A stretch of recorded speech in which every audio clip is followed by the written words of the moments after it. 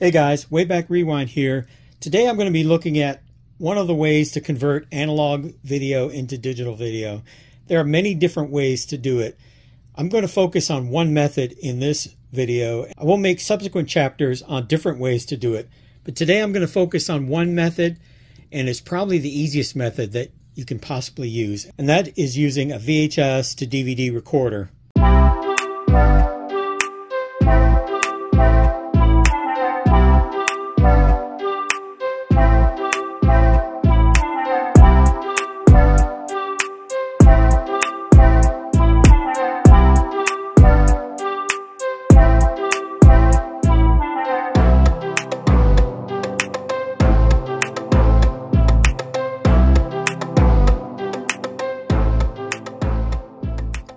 Okay, so let's get started. If you have a VHS or a compact VHS video from the early 90s, this is going to be the super easiest way for you to do this. One of the cameras I bought came with a video from 1990.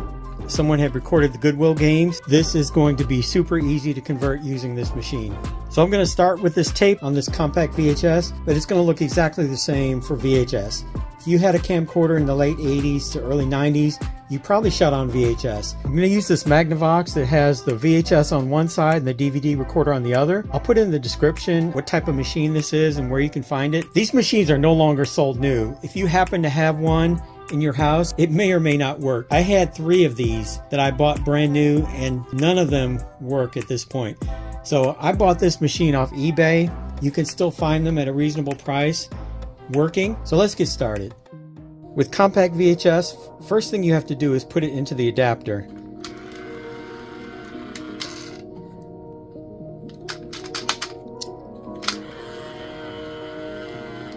The adapter makes it possible for you to put this into a machine and have it play just like a normal VHS tape.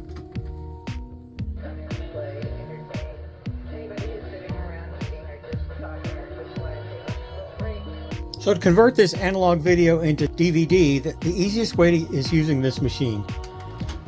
This one records a DVD plus R. I'm not really sure what the difference is between the plus R and the dash R. I don't even know if it makes any difference at this point. Newer machines, generally computers will play both. So you put the disc into the DVD recorder. It will show loading, and then when it's ready, it will show you how much recording time you have based on the mode that you're set to. After the disc is finished loading, then you just set the record mode. And as you know from Wayback Rewind, we always record in the highest quality mode possible. On this particular disc, that would be the HQ mode for 1 hour. If you want to do dubbing from the tape to the DVD recorder, it could not be any easier. You literally just press one button.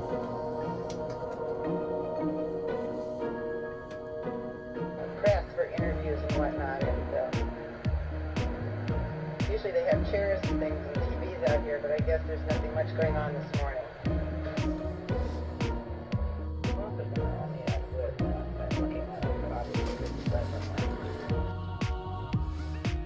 Okay, once I'm finished dubbing, I just hit stop, and it's going to close out that file. It says writing to disk, but it doesn't actually store all of that information. And it's just writing the directories, instructing the disk how to be able to find those files when you put it into a player.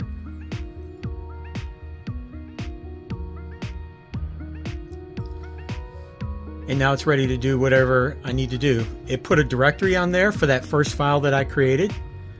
I recorded for 4 minutes and 7 seconds just as an example, and it shows the rest of it as remaining empty. This disc is not finalized at this point. Before you can play this in a normal DVD player, you normally have to finalize it. It closes out the disc.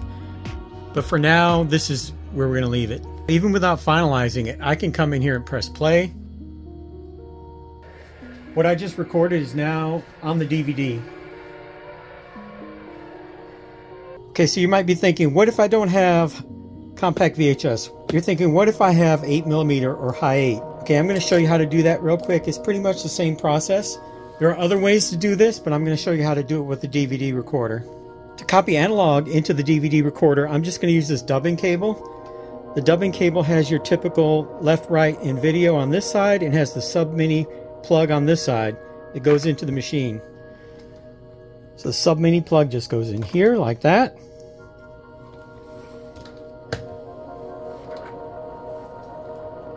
And your yellow, white, and red go in just like that.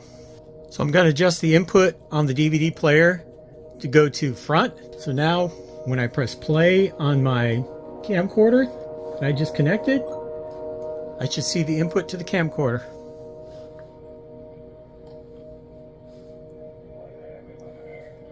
So when I'm using the front panel inputs, I can't press dubbing. Dubbing is just for the internal VHS to the DVD recorder, so it's very simple. I just press record, and it's going to record from whatever is coming in that front input. I press play on my camcorder, and I've got some video coming in from June of 1992 that I shot of the STS-50 launch. And 0 and liftoff.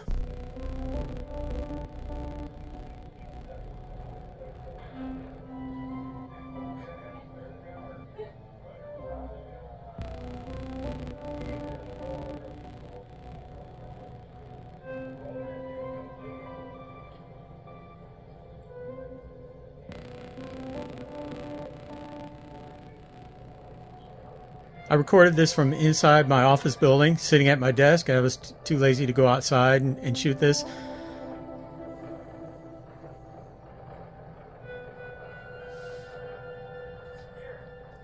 So when you're done, all you have to do is hit stop. It's going to say writing to disk, just like before. I'm going to stop the tape. It says writing to disk. It's really just creating a directory on how to find that clip. Doesn't take that long, and when it's done, I should have a short index of the 2 clips that I just made.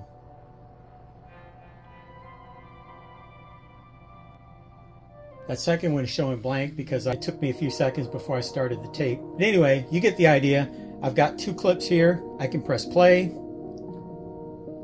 and I can immediately watch that on the DVD, make sure that it actually recorded, and it recorded.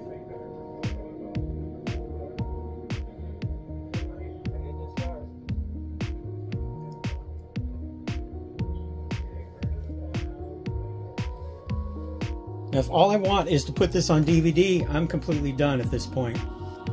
If I want to put it into the computer, there's one extra step, but it's actually very simple.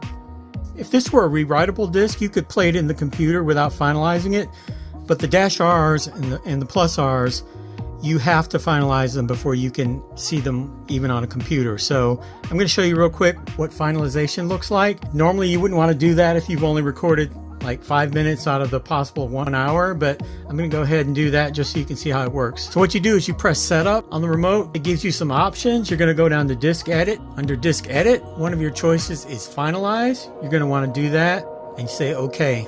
Do you really want to do this? Yes. And you say okay. So now it's finalizing. Interestingly, before DVDs, I don't think finalizing was an actual English word. I think the DVD invented that word to describe this process. Another interesting note, the less there is on the disc, the longer the finalization process takes. So this disc with only 5 minutes recorded is actually going to take a bit of time. Now the process is complete. I should be able to play this disc in any normal DVD player and computer DVD players. So if you don't have a DVD player on your machine, and the one I use for editing does not, any machine made in the last few years probably does not have an optical drive, you can buy these. I'll put in the description the one that I bought. I'm not getting kickbacks from Amazon, so I'll just do it as a favor. You put that in there like that, and just like that, the DVD that I recorded is now on the computer. It opens up just like any commercial DVD. I can play it using whatever player is installed on your computer.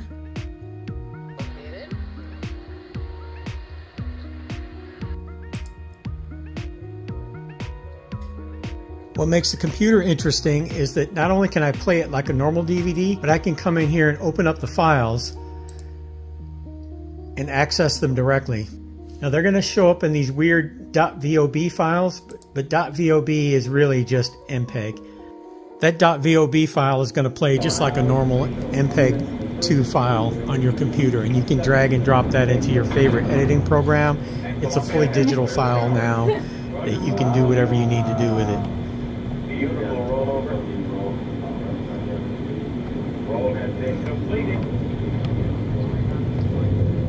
And that's basically it. If you want to convert a file to digital, the DVD recorder is a really simple one-button push solution. I highly recommend that for simplicity. There are other ways to convert analog to digital, and I'll go into those in other videos, but this is certainly one easy way to do it. And as always, like or subscribe to my channel, and thanks for watching. It's somewhere up there.